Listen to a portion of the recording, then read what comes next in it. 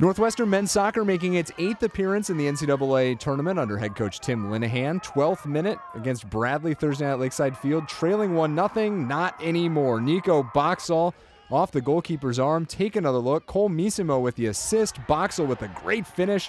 Ties things up at 1-1. Wildcats hungry for more. Lepi Satani just minutes later, just off the mark on this shot, sends the goalkeeper diving wide of the net. And then Tyler Miller back in goal for Northwestern in NCAA tournament action. Makes the save here, 1 of 4 on the night for Miller. 27th minute, Andrew Brown of Bradley with the corner kick. Vucek Wojtek, the header goal.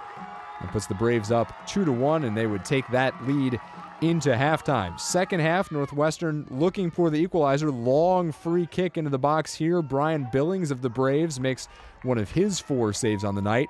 But in the 79th minute, Northwestern finds the back of the net once again. Chris Ritter, the free kick rebounds out to Grant Wilson, who puts that one home. Wilson, his 5th goal of the season, couldn't come at a better time. Ties things up at 2-2, and for the second time this year, the two teams go to overtime at Lakeside Field, knotted up at 2.